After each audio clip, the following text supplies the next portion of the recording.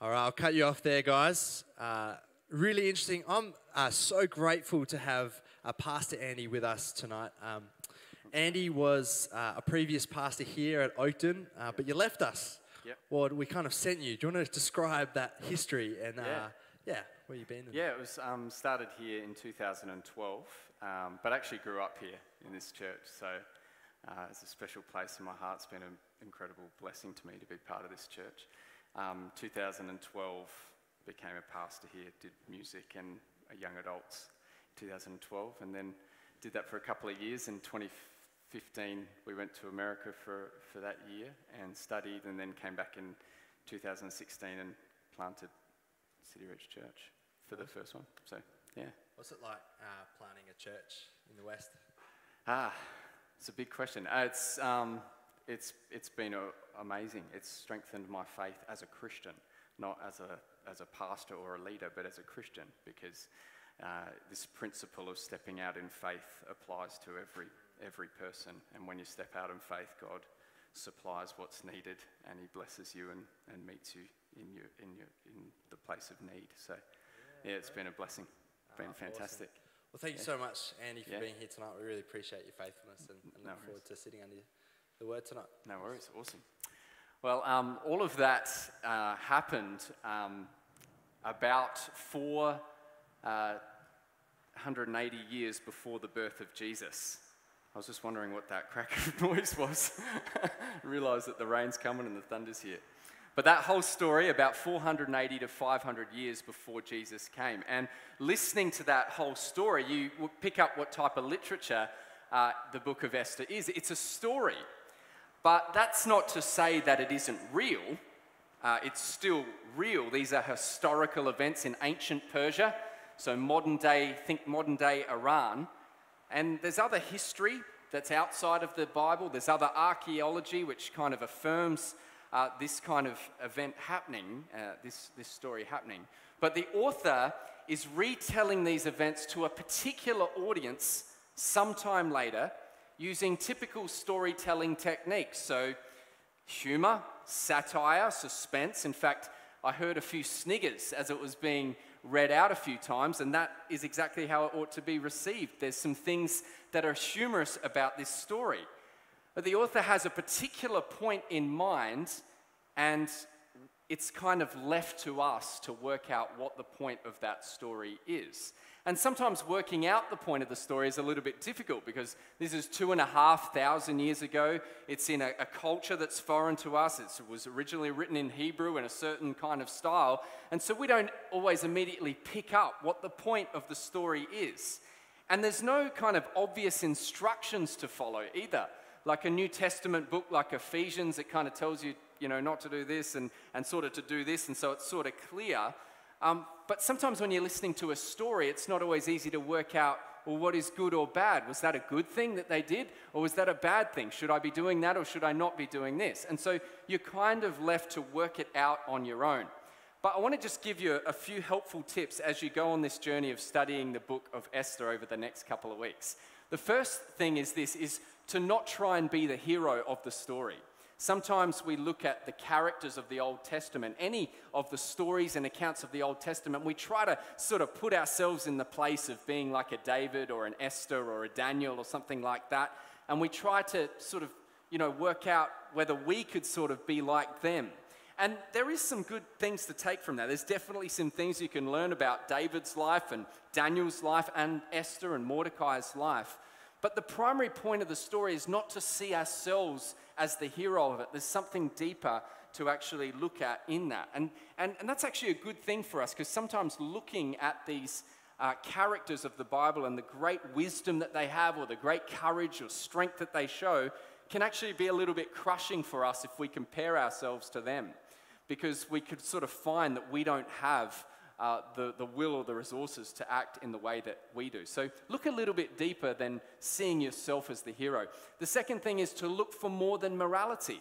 Look for just whether something that someone did was good or bad. Sometimes when we read stories like this, we tend to kind of, cheer the goodies, like, yeah, go, and then we boo the baddies, like, boo, that's terrible. And we sort of try and put ourselves on one side or the other, typically the good side.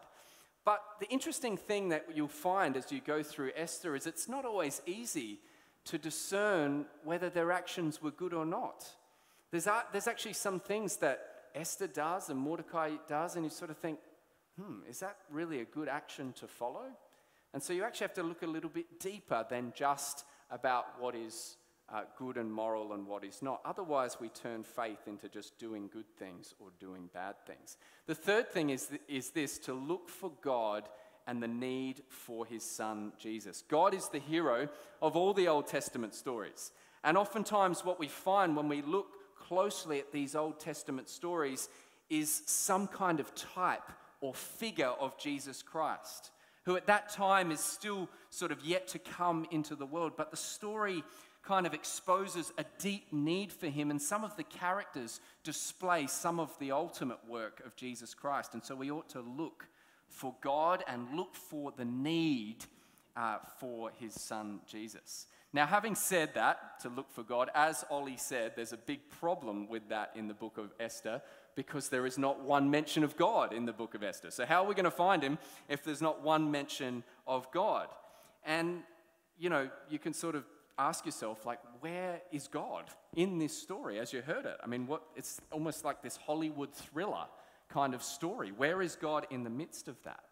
But maybe that's the exact point of the book of Esther. We're being invited to ask that very question. Who is God and where in the world is he? Now, let's get real for a moment. You ponder that question sometimes, don't you? As you look at the chaotic world around you in this year 2020, you think, where is God? I've had that come home to my heart with intensity. Just even this last week, I was reading in my room, and one night my wife came in and she was in tears. So I sort of sat up and said, "Are you okay, darling? What's going on?" And she sort of said, "Oh, you're going to think I'm silly." But she eventually was able to share with me that she'd been sitting on the couch and she saw this picture, and you may have seen this picture of a young, small African child who's close to death, lying on the ground with a vulture lying nearby. And you see these images of our world and you think, man, can we bear this? Can we bear this in the world? And we ask ourselves, where is God in the midst of these things? Some of you from here from Oakden might have joined in on the child safe training we did this week on Zoom. I sat in on that, and you just hear these stories, these tragic stories. Some of them just made me want to vomit. Some of the evil and the darkness that's in our world, and you think to yourself, man, where is God in the midst of these things? Sometimes God seems more absent than he is present. No matter how much we sort of cry out, we just don't seem to be able to feel God or sense that he's actually present and that he's good. And there is this cultural tide that is actually against Christianity. You wonder what it's going to be like in 20 to 30 years to follow Jesus. Is it actually going to be worth it to be part of such a minority group? Only 12% of 18 to 34-year-olds in the last census said that they were Christian. Only 12% of 18 to 34-year-olds. That's the next generation. Is it going to be a really exciting thing to be part of Christianity in 20 to 30 years' time? And you add to that the mass distractions that we face in our world, that we're faced with, the beautiful world, the impressive world, the lifestyles of the rich and famous that we're all lured by, the empire of pleasure. And you see that we're up against it in the time that we live. Where is God in the midst of this? Well, I want to sort of look at this like a movie, and scene one is of let me just see if that's working. Just flick it to the next one, Luke, is a scene of a wild party. And the opening scene is kind of like this aerial shot that kind of zooms over to this incredible, beautiful, and impressive city. And you have this powerful Persian king who rules over 127 provinces all the way from India to Ethiopia. And we're taken into his kind of winter royal palace of this king who decides to throw off this wild party so that he can show all his glory and his power. Nothing less than a 180-day party will do. It's going to take 6 months to show off this guy's power and his glory, and to show all the nobles and the governors of all the 127 provinces just how great he is. And when that party's over, at the end of the 6 months, he throws this further 7-day party for all the people in the headquarters, kind of like all the plebs, who they're included in for this all-you-can-eat, kind of all-you-can-drink sort of party. And we're being shown in the text, you actually see it in chapter 1, how lavish this thing is. The author goes to an extent to show us this. There were white cotton curtains, and there's violet hangings fashioned with cords of fine linen, silver rods and marble pillars, and couches of gold, marble, mother of pearl, drinking from gold vessels. And there's no restrictions on drinking. And this is the kind of modern image that I get. This is kind of like Leo from The Great Gatsby. Verse 8 says, "For the king had given orders to all the staff of his palace to do as each man desired." And so it's loose. Or why the wild party? It's not just for fun and debauchery. No, the king wants everybody to look at him like this. To look at him with amazement. You are glorious. There's this aura that he wants around him. The glow of greatness. But then from verse 10, we move to scene 2, and a royal scandal that is brewing. It's the final day of the feast, so 6-month and 1-week party. And it's coming to an end, and the king's heart is merry with wine, which is the Bible's way of, saying he's drunk. And he calls for his wife, the queen, Vashti, to be brought out in front of everyone so that pretty much everyone can ogle her, because she's very beautiful. Sorry, ladies, this is quite blokey. And we're specifically told that she's beautiful. And so to bring her out to parade is like the king saying, "You've seen all my glory for 6 months, you wait till you see this." He knows that even Vashti's beauty makes him look even better because you can't have him and she's mine. But there's this unexpected problem. A scandal is brewing because when the servants go to fetch her, Vashti refused to come. And all the women here go, "Yeah, you go, girl." Christopher Ash, one of the commentators, quite humorously said this: "You can see it now. Vashti says no." Hashtag Vashti says no. This is an incredible scandal for the empire. A total embarrassment for the king, and he's having this full-blown tantrum because this is the worst possible way for the 6-month party to end. How humiliating for his ego. But for all of us who are watching this unfold, we think this is actually quite funny. This is quite hilarious. In fact, we're all supposed to be doing something like this. We're all supposed to be laughing. The author wants us to see how funny it really is that Vashti has said no. Because think about it. Here you have this impressive king who rules over 127 provinces with wealth to throw a 6-month and 1-week party, and he can't even get his own wife to obey him. This is ridiculous. This is a scandal. This is a joke. And maybe at this point of the story in chapter 1, we're learning that the impressive empire isn't actually that impressive after all. And so scene 3 is like this hilarious PR mess, a public relations mess. All the political strategists of the king, they're sort of ushered into the palace to kind of fix the scandal. And in verse 16, there's this guy called Memucan, who I call an enabler. Around power-hungry men, there's always people who enable that power to continue and that destructive behavior to continue. And he is this perfect piece of bait for the king, who is so concerned about appearances and his ego. And he says to the king, "King, not only has Vashti done wrong to you, but to all the men of the city. You see, once all the women find out what Vashti has done, they'll think that they can disobey their husbands too." It's like red rag to a bull.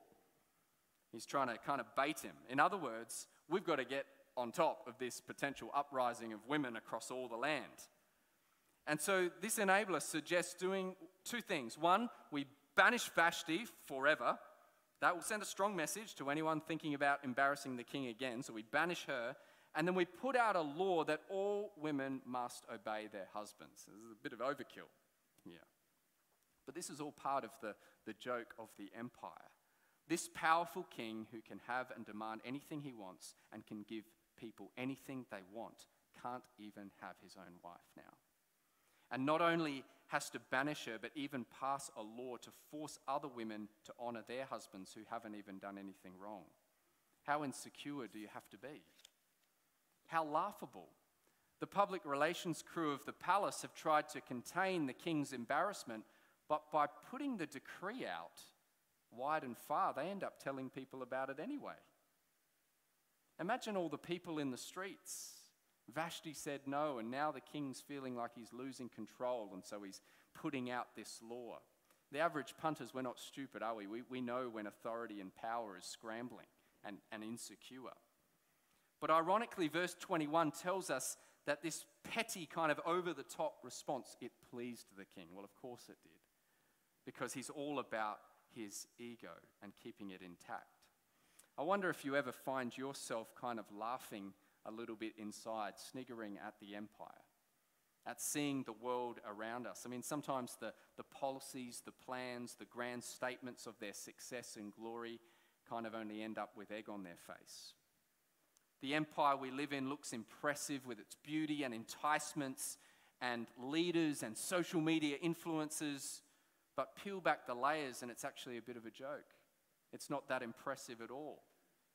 Our Western celebrity culture seems like one big hilarious PR exercise to clean up images and egos. And we can either lust for a piece of that too, or we can sit back and kind of laugh because it's all folly. Well, scene 4 is what you might call a grubby beauty pageant. It's a few years later, and the king has been off fighting the Greeks. In fact, it's pretty much this movie happens in this period. I'm not kidding. This movie of the Spartans rising up against Persia and then being defeated actually happens right in this period of time. And even though he had made this big show of strength against Vashti and throughout the empire, he actually kind of misses her. It says he kind of regrets it. And he's forgotten why he was so angry, and he's having, real regret. It shows how trivial it all actually was. And we don't know where Vashti is, but it would be out of the question to go and find Vashti and reinstate her, because that would be like admitting error. And so all of the king's, kind of brigade of the palace, they come in and they kind of bandage the king's aching heart with a plan. And the plan is to bring in all the beautiful young virgins of the empire so that the king could choose a replacement for Queen Vashti. And this is no ordinary beauty pageant, it's a bit more grubby than that. And we see how it unfolded in chapter 2, verse 12. The women would come in and they don't actually get to meet the king for 12 months. In fact, what they do is they go through this kind of beauty treatment, so they bathe in spices and ointments and perfumes so that their skin is perfectly soft and supple for the king when they meet him. And then once the beautifying process was over, one by one, they would go in and spend a night with the king, and you can sort of kind of guess that he wasn't just interested in their personality type. Now, of course, this is 5th century BC mainstream Persian culture, and so we actually have to be careful about reading our kind of values into it. But what it does show is the incredible vulnerability of people on the other side of power in any culture. Not only are young virgins marched into this king's harem, but even young boys are brought in and they're made eunuchs, and so they're castrated for the purpose of serving the king. It's vulnerable being on the other side of power. If you're on the wrong side of power in a culture, you're very much at the mercy of those decisions. And so chapter 1 is at pains to show us the impressiveness of power, of authority, of control, of ego. And chapter 2 is at pains to show us the weakness and frailty of the minority, what it's like to be part of the minority. And in that, and out of that, we see scene 5 and the rise of an unlikely queen. We meet Esther, and she's introduced as a picture of weakness and vulnerability. And we might ask ourselves, what is she doing in a place like that? What is she doing there? And the genuine answer is that we, at this point of the story at least, is that we don't actually really know yet. We don't know why she's there, but here's what we do know about Esther. We know that Esther was an orphan girl. She has an incredibly vulnerable start to her life, with both her mother and her father dying at a young age. But she was adopted by her relative, Mordecai, who becomes like her adoptive father. And they were Jewish. And so there are minority people who are living in the Persian Empire, perhaps quite sensitive about people knowing that.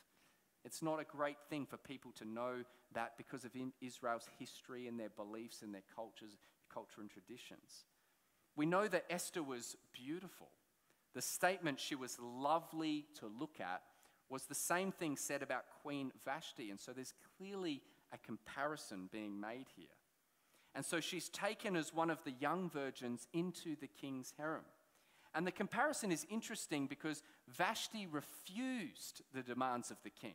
She refused to come out and be ogled at, but you might have heard in the story it was read out that Esther is in every way compliant with his requests. And she actually wins favor with the harem leader, and she earns her privileges. And we wondered to ourselves, what's she doing here? Why is she so compliant with the king to do everything that pleases him? She's vulnerable, make no mistake about that. And it's complex. But remember, it was complex for Daniel and his friends, 3 friends in Babylon too, when Nebuchadnezzar tried to culturally brainwash them with his practices and food.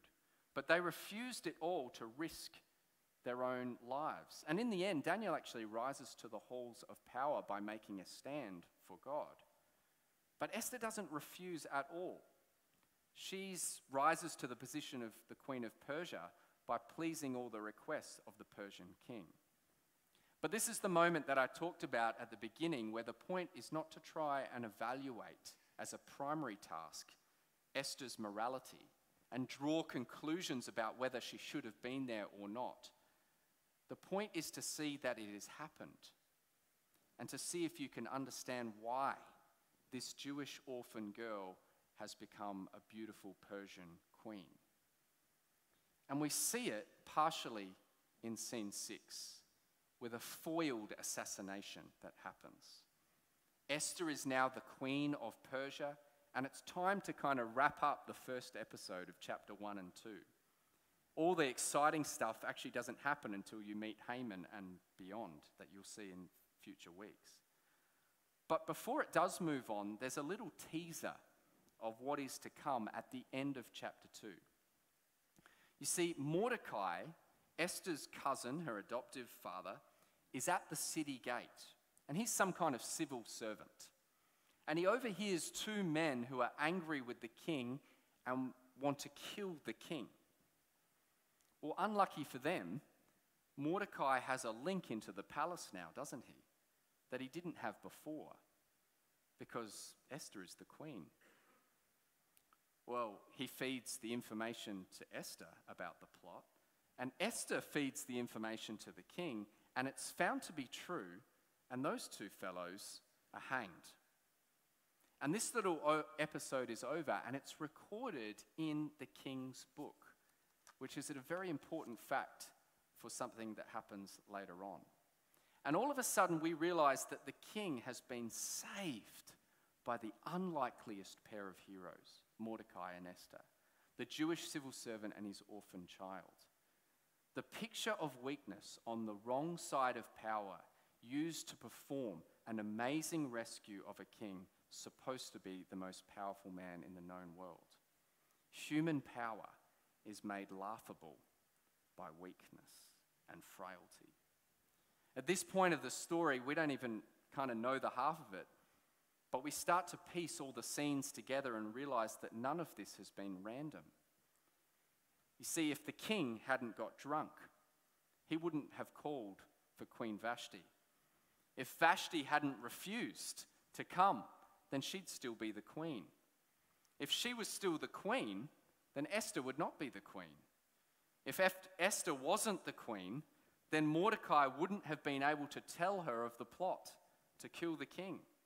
And without then, it never would have been recorded in the king's book what Mordecai did for the king. And the king would most likely be dead. And what we find out later is that without that king and the record of Mordecai's actions, the lives of all the Jews in Persia would be in very grave danger. And so for the first time, you start to see that there's actually some architecture to this story and to all these strange events. And behind it is actually a masterful architect weaving a rescue plan for his covenant people through incredible weakness. And so where in the world is God in this story? The answer is that he's there. He's active through the actions of the powerful and through the helplessness of the weak to fulfill his purposes. Not long after this, the biblical record of history actually falls silent. And for 300 to 400 years, you actually have this silence where no prophets speak and there's no word of the Lord. 300 to 400 years, no prophets are sent to be God's mouthpiece. It's like God completely went silent while the Persians and the Greeks kind of fight it out for who's the most powerful ruler in the empires of the world. But then at the right time, after a seeming silence forever, a little baby is born in Bethlehem in the middle of the reign of a world superpower named Herod and Rome. And through the weakness of a mere baby would come a miraculous rescue, not just for Israel, but for the whole world. Who is God and where in the world is he? He's the sovereign architect of the universe, working all things together for the good of those who are called according to his purpose.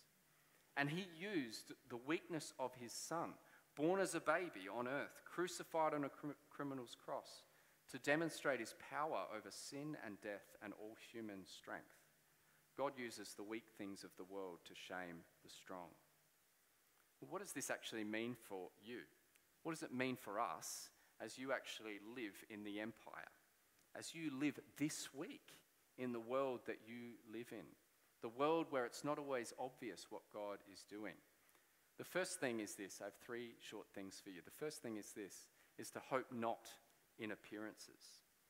Don't be disheartened when you see the prospering of the world without God. Don't be alarmed when it seems like God's people are shrinking and people are deserting, because nothing is quite as it seems. God is working about his purposes through the seeming weakness of the Gospels. In the world's eyes, it's weakness, but in God's, it's the power unto salvation. 1 Corinthians 1:28 says that God chose what is low and despised in the world, even the things that are not, to bring to nothing things that are, so that no human being might boast in the presence of God. God is the hero, and he's bringing salvation through weakness. Well, hoping not in appearances also means that you're going to see some enticingly impressive and beautiful things this week. Men, women, houses, leaders, billboards, influencers. Don't put your hope in them. They're not as impressive as you think. You can have a kind of hope that kind of laughs, because it's just not that good after all compared to what God is preparing for those who love him. But also you're going to see some things this week probably that make you shudder. This world is a cruel place, and you'll see it in different ways. People on the wrong side of power. Christians around the world who are on the wrong side of power, and increasingly that way in the West. But you don't shudder without hope, because God is working through all these things, even through weakness, to bring a great salvation. Maybe there's somebody in your life that you've underestimated on the basis of appearance. You've pigeonholed them because of appearance, and maybe it's time to look more closely and give them another chance, and not to put your hope in appearances. This story reminds us that you can have a terrible start in life. You can have a vulnerable start in life with all kinds of tragedies and bad decisions, and God can still work them all for his glory and your joy. Well, let's get even more kind of personal. Maybe there's a guy or a girl that you're overlooking. because they're not quite the picture that you had in mind. We tend to choose our partners by focusing on appearance first and then seeing if they have character. But actually, we ought not to put our hope in appearances. We ought to trust God and look to God and see how God might be working something that we didn't expect. What about in the church? God works through impressive types, doesn't he? Only the impressive types. He works through people with all the gifts and the charisma. But maybe it's time to look more closely and show no partiality, because God uses the weak things of the world to shame the strong. So that's the first thing out of this message. Hope not in appearances this week as you live in the empire that we live in. The second thing is this: remember God's coincidences. Remember that in Exodus, if you remember, God sends plagues upon the bad guys. And then he opens up the Red Sea, and in Daniel, he shows up in a fiery furnace and shuts the mouth of hungry lions. And often in times of difficulty, we're looking for a miracle moment like that too. And it's not that we shouldn't ask, we should. We should ask for that. But the book of Esther reminds us to also look for God in the ordinary too. To look back on your life and to see how God has used all the hard things, the painful things, the broken things, and how he has been working even in weakness for our good. I see that in my own life. I look back and I remember some times of deep wounding in my life. I couldn't work out what God was doing in my life. But without those things, I wouldn't have learnt the serious lessons that I've needed to learn in order to do what I'm doing now. I would be far away from God today if I hadn't experienced those things. But even through my wrongdoing, he has led me to himself to be part of his rescue. You might be here today and God has you here listening to this for the very purpose that you would ask him to rescue your soul from sin and death and claim his forgiveness. Look for God in the ordinary. Look for God in the coincidences of life. And the third thing is to simply trust his promises. It's interesting in this story that Mordecai tells Esther to keep her Jewishness quiet for now. And I've wondered why, and you actually see that later. It's advantageous for her to have kept it quiet. But it seems to me that Mordecai had a larger awareness of the promises made to his forefather Abraham about the nation of Israel. And he seems, as you go on, to act in this story with a great deal of certainty that better days are to come for his people. That's what we must do too. We have to live in the empire not on the empty promises of the empire, but on the promises of God. The reality that there are better days to come. The promise of a future deliverance to come, and those days will certainly be better. Well, King Ahasuerus' kingdom was so big that it took 6 months for him to show off the glory of his kingdom. Did you know in Ephesians 2 verse 7 it tells us that in the coming ages, these better days to come, Jesus will show us the immeasurable riches of his glory and grace? You know, it's going to take all the ages of eternity to show you the greatness and the glory of that. You're not going to get bored in heaven. It's going to take a lot longer than 6 months. It's going to take all the ages of eternity to show you how good he is. And that's the promise, is to trust in Jesus Christ, in the empire that we live in. It sounds like foolishness. It really does.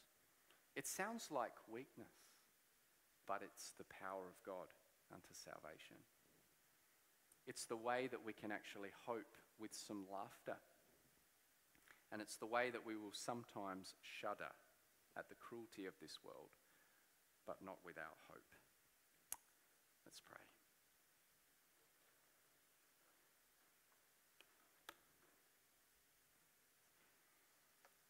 Father God, we thank you that you are the sovereign architect of all things.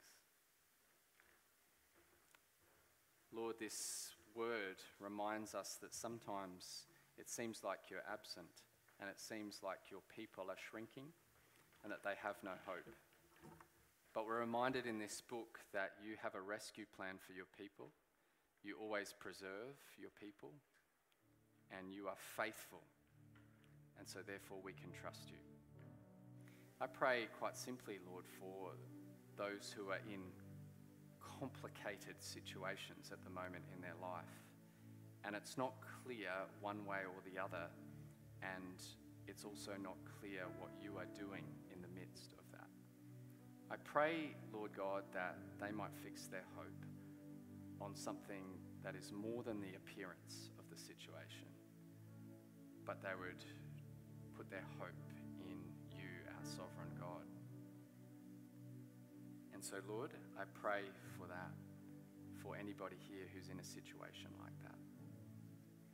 And Lord, I pray that you also might help us to grow in understanding what your promises are and to apply them daily to our life, so that when we're accused by the enemy or when our flesh rears up, we actually have resources there to be able to say, no, this is what your word says. This is what is true. So I pray for that for anybody too who's just struggling in that we would actually claim your promises. Lord, I pray a blessing on this church, and I pray that as they study this book of Esther, that you would really speak and really move, and that you would really grow the confidence of these people, Lord, in who you are, that's unshakable who you are. And I just pray that we would anchor ourselves in your character, Lord God. And we pray this in Jesus' name. Amen. Let's all stand together as we close in a time of singing.